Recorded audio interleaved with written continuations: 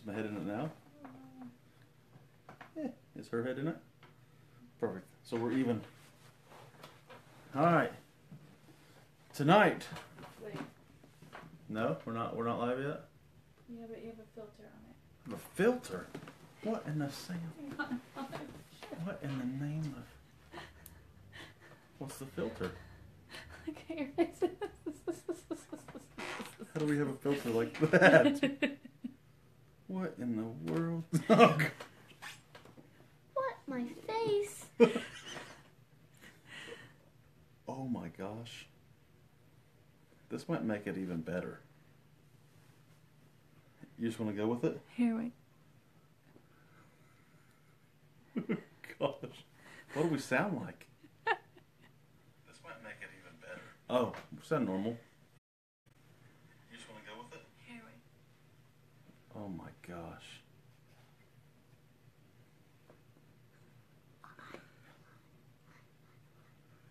I don't. Oh, I think we're. Oh no, she's got a Santa head. You got a Santa head. I want to be the same like Daddy. There. Where'd it go?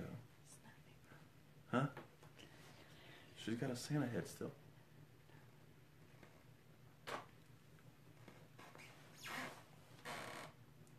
Okay, good deal. Good deal.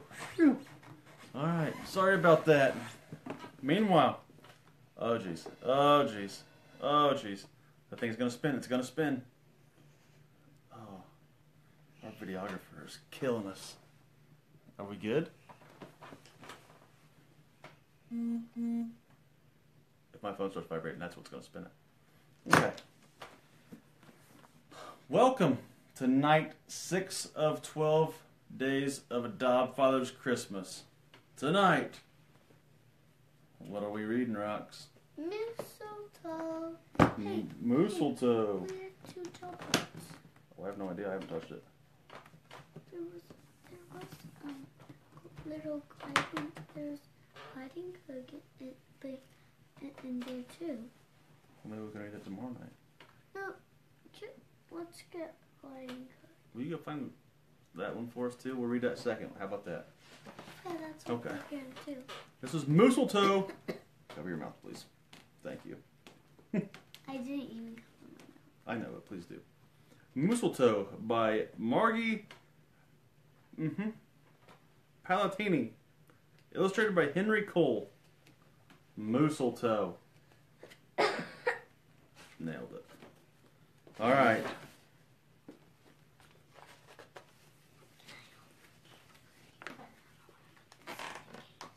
Oh yeah, in case. All right. Slide it in there. Slide it in there real quick. Nailed it. Slide it. Slide it. Slide it. All right. Oh yeah. Good job. Good job. Watch your fingers. This is the one that's hard for me. Sorry. Alright. So tonight we have a double feature. That's good. Anyways. 'Twas the season, and Moose was merry. He joyfully tickled the ivories with a tuneful of tidings and a flurry of fa-la-las. He was so full of ho-ho-hos, even his moustache had the holiday spirit.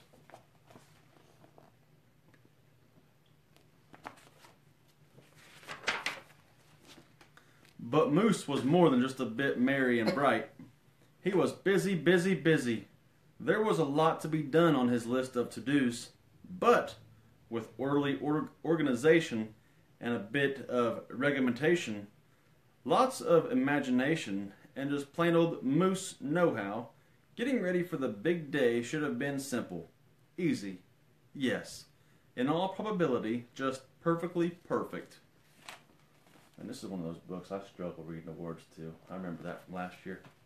I think last year we might have had an oops. I don't hope it doesn't happen again, because I forget where it was at. He wasted not one merry minute.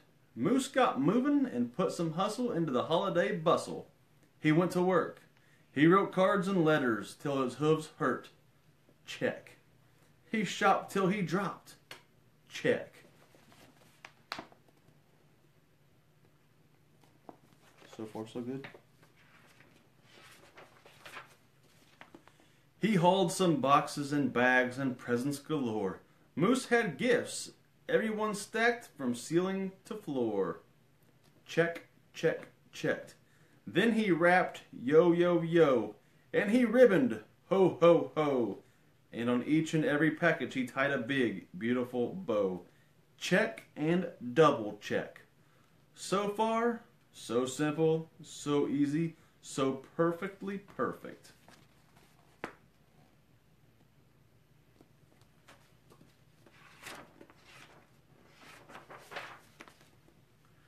Another look at the list and Moose headed for the kitchen.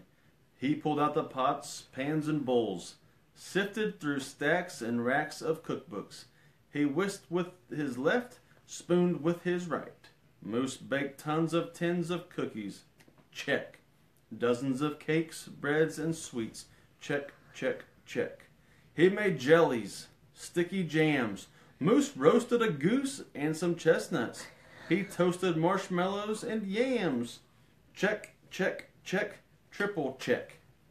Yes, yes, so simple, so easy, but of course, so perfectly perfect.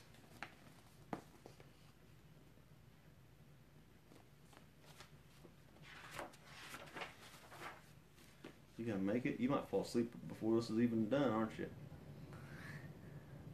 You can go to sleep if you want to. Decorations were up next on his list of things to do and get done, so Moose decked the halls. That's where it was. That's where it was. Decked the halls. Then spruced up the walls. He beaded, bowed, and moosel-toed. Oh, I guess that'd be bowed. He beaded, bowed, and mistletoed. There it is. He gathered garlands, roped wreaths, and holly. Jingle bells, sang Noels. Oh, good golly, this Moose was jolly. Check, check, check, check, check, check, check.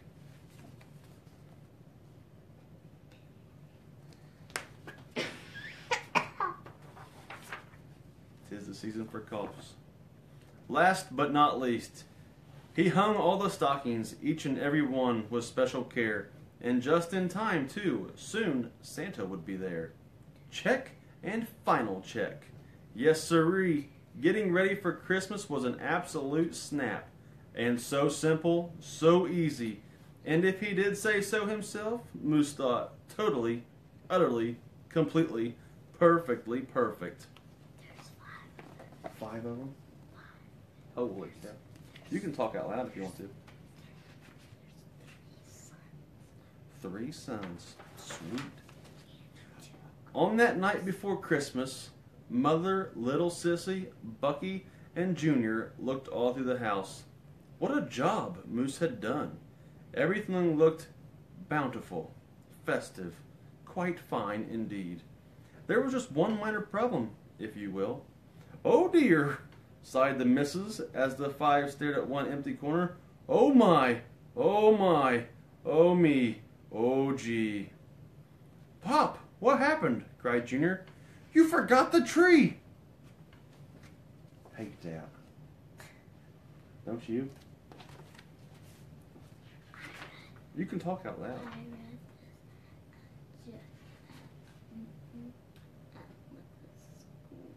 read this at You read this school. at school?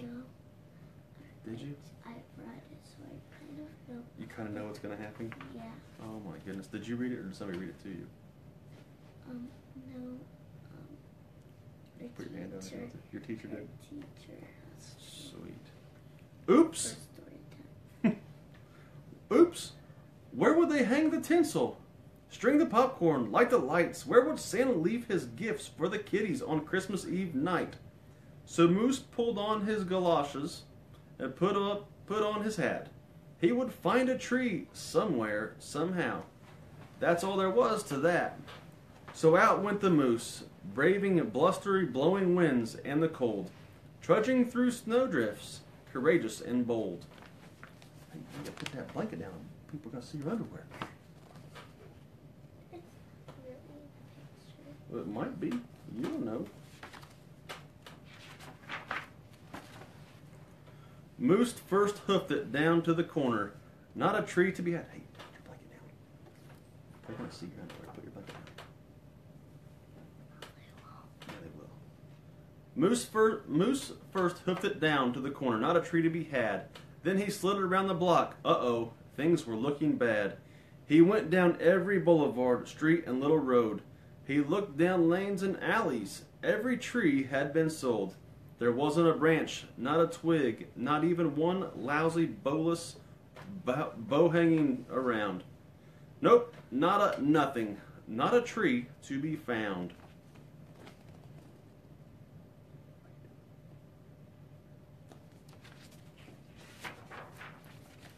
No tree, sighed the sad moose as he came home empty-handed that snowy eve. The kids tried to make the best of it, they said. Oh, so who needs a tree? But Moose could plainly see they were short on glee. He knew he had to do something, and that's just what he did. In the empty corner he stood and spread his arms out very wide. Then he smiled at his children, and he winked at his bride. Kids, he declared, fetch your forgetful pop some of that tried and true family glop.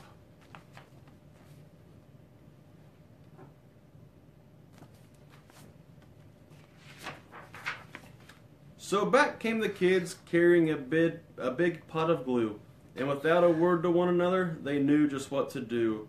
They each took a part, grabbing strands, taking hold, and then carefully, oh so carefully, they glopped. And they plopped. They pasted, and they pressed.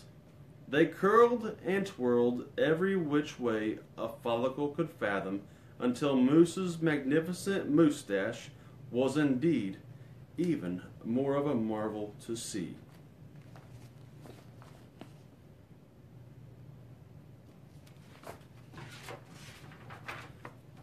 Moose was just a few needles shy of being an evergreen tree.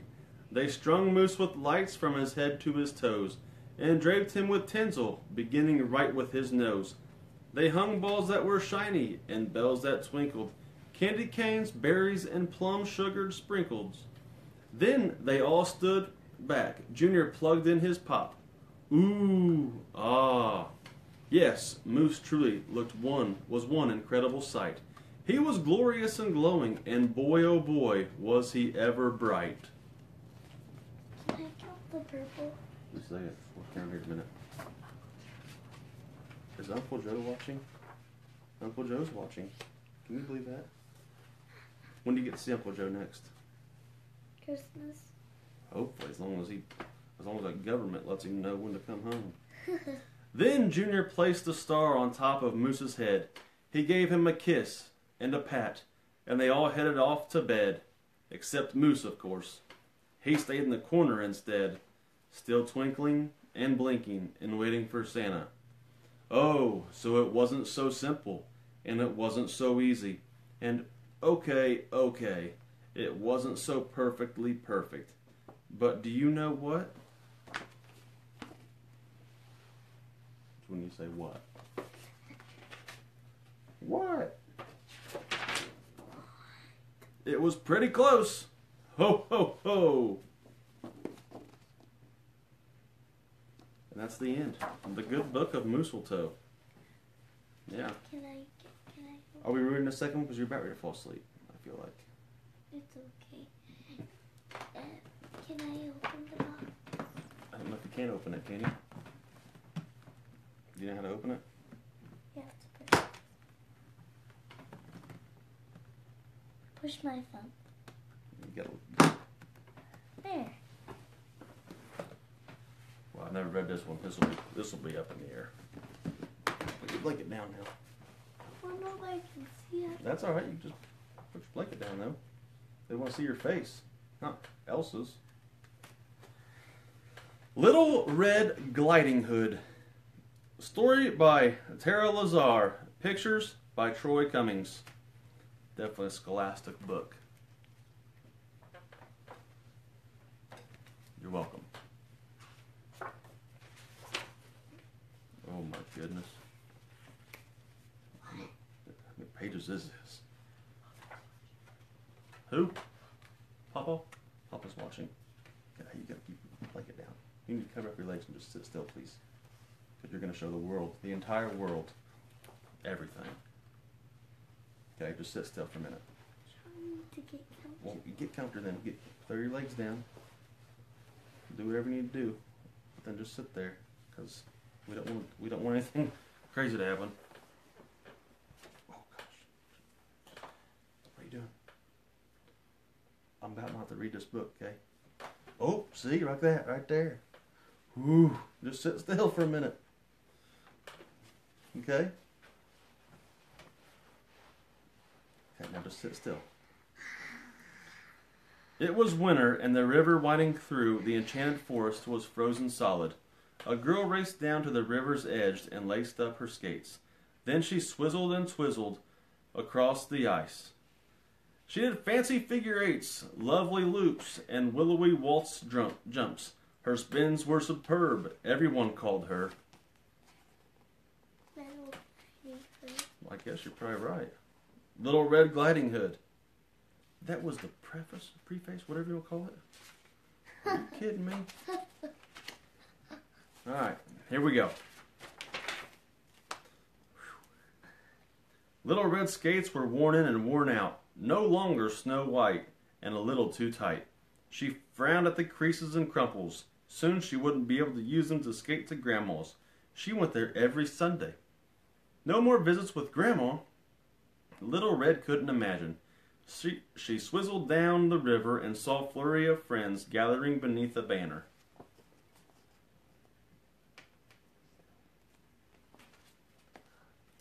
Little Red skate. Oh, slippery slush, I've got to win. What in the world? Oh, okay, here we go. A pair skating competition. The prize, brand new skates. That is what was underneath the banner. That's it. Oh, slippery slush, I've got to win. But Little Red needed a skating partner. The dish danced with the spoon, and Hansel spun Gretel like sugar. Boy, I'm about over this book already. Little Red had no one. She asked each of her friends. Little Boy Blue just shivered and quivered.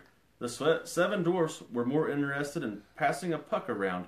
Old MacDonald slipped and fell. E-I-E-I, ouch. Little Red shook her head. None of these partners would do.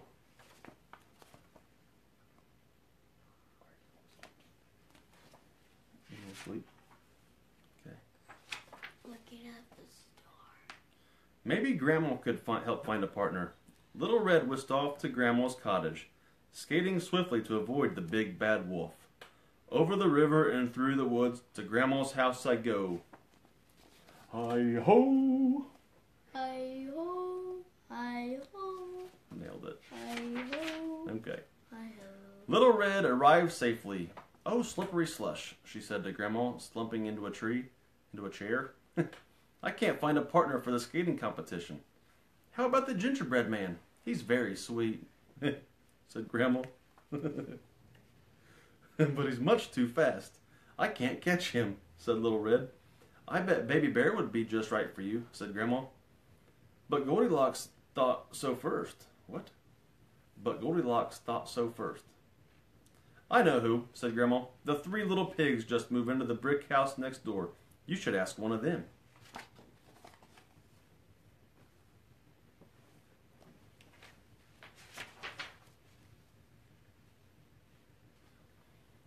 So Little Red skated to the pig's door. Little pigs, let me in. Someone tapped Little Red on the shoulder. Excuse me, said the big bad wolf. I think that's my line. That makes a pretty good wolf. Eek! The wolf! Little Red sprinted away. Her worn-in, worn-out laces began to unravel. Hey, glide back here! Yelled the wolf, giving chase. He swizzled and twizzled across the ice. Little Red pushed on faster, but her boots were lopsided and loose.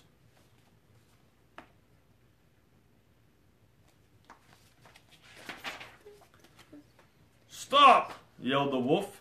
He steered clear of fallen branches with fancy footwork and sly spins in pursuit of Little Red. Uh-oh, Little Red's skate flew off. Oh, slippery slush.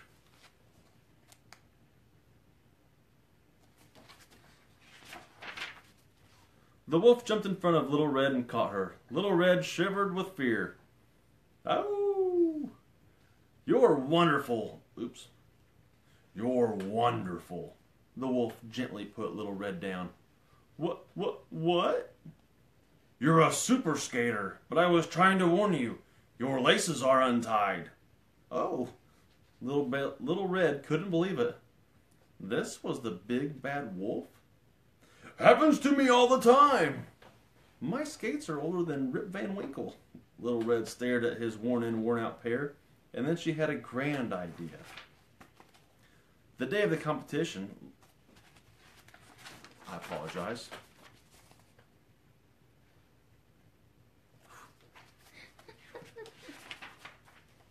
The day of the competition, Little Red arrived early. She laced up her worn-in, worn-out boots, hugged Grandma, and stepped onto the ice. Trumpets blared with a fanfare, announcing the official warm-up. But as soon as the competitors swirled and swirled, a dark figure came zooming toward them. A boy cried, "Wolf!" Kind of like that. That was pretty good, I thought.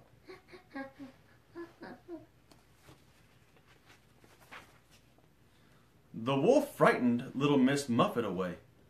She bumped little Jack Horner into the corner. Humpty Dumpty had a great fall, and Jack and Jill came tumbling after. What a mess. Skaters skidded and spilled all over. The old woman, who lived in a shoe, had so many children on the ice, she didn't know what to do. Little Red got mixed up in the mayhem. "Help!" she cried.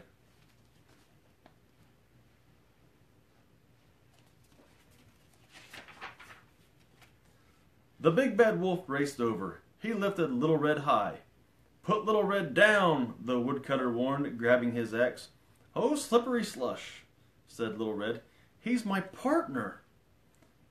The crowd was stunned. It got so quiet you could hear the ice freeze.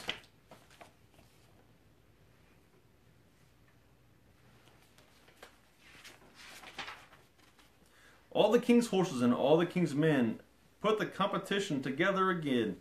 Music swelled and the pairs took to the ice. They wore flowing costumes and danced on ice like the Prince and Cinderella at the ball. In fact, the royal couple were in the competition. The tortoise and the hare made a splendid pair. Jack Sprat and his wife did too.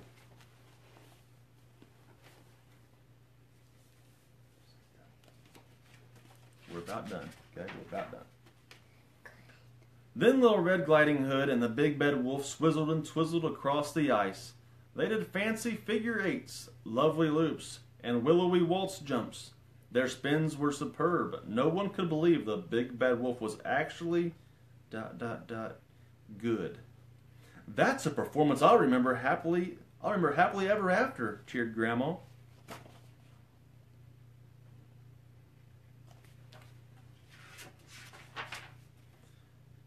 Tin, tin, tin, tin, tin, tin, tin, tin, from the judge's booth.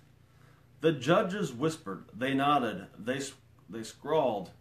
They raised a row of perfect tens. Little Red and the big, not-so-bad wolf were named the winners. That's fantastic. Yeah. That's why I make a good wolf. Because I ain't nothing but a winner. Oh my, what big skates you have, said Little Red. The wolf flashed a toothy grin. All the better to glide with you, my dear.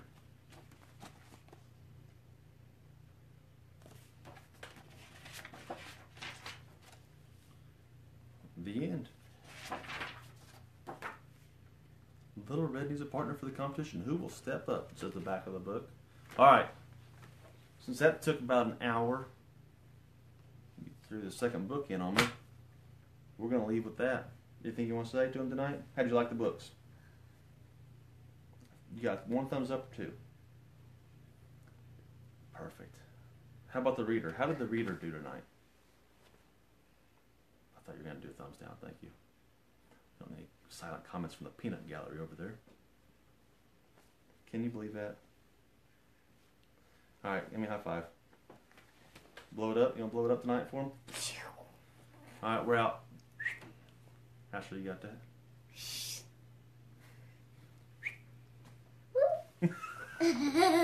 Until day 7 of 12. Oh no, this one doesn't have an X. What in... Dang it. What in the world?